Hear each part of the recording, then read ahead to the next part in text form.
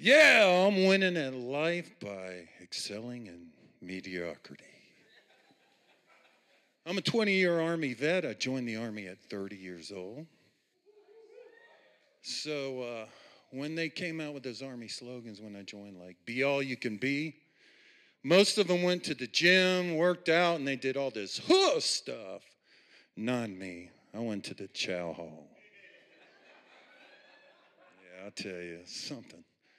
So I'm towards with that Army slogan, I came up with a different one. Mine was, thrive by getting by.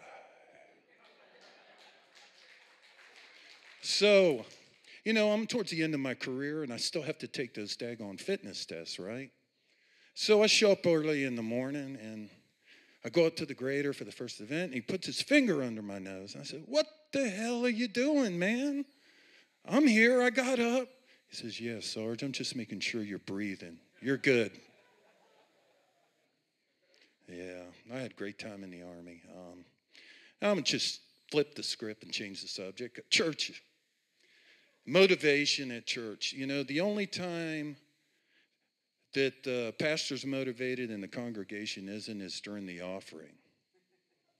So I figured, he has to ramp it up a little bit. He's got to do it like an auction, but the only difference is he accepts all bids. So he's got the ushers out, and he's going, 5, 10, 20, 25, 55, 55, 65, 65, 69, and he's pointing out, and the ushers are growing like a frenzy, and they're just getting it ramped up. They're raising money left and right? And I said, man, they need to take it up another level. So they got to have these clubs, that membership type perks like these sports stadiums, You see these big mega churches, right? So one of the clubs is the Christmas Easter Club. This is where you donate $1,000 and you get credit for going the whole year. And then, the Come to Jesus Club. This is for millionaires that have gone bankrupt. And last but not least, the One-on-One with God Club. Now, this one's a little different. It's not like you have to give any money up front because you have to die and leave everything for the church. So, speaking of death, a real funny subject. It can be. So, me and my wife, we go by, and, I'm a pretty tall dude. So the funeral director tells my wife, well, when your husband dies, you're going to have to get an extra long casket. It's going to cost more. And she says, cut off his legs. And I said, no, baby, don't worry about that. I'm so cheap, I'll live longer and I'll just shrink anyway. Wow, I tell you. So aren't y'all glad NFL season's back? Football. I didn't realize that my wife was such a football fan all year long.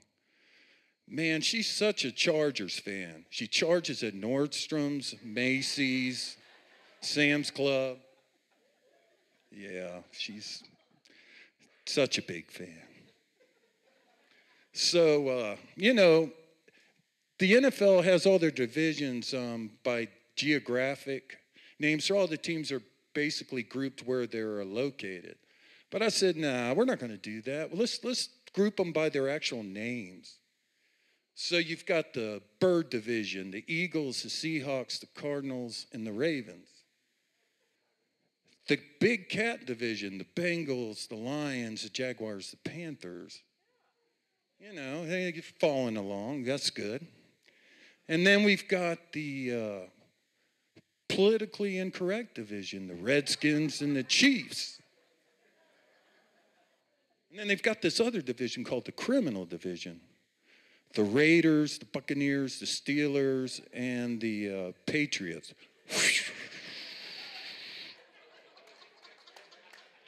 So, and then there's one division, and at first glance, it might not make sense. They've got the fudge division. And that's the Browns, the Rams, and the Packers. Well, y'all, thank you, and that is my time.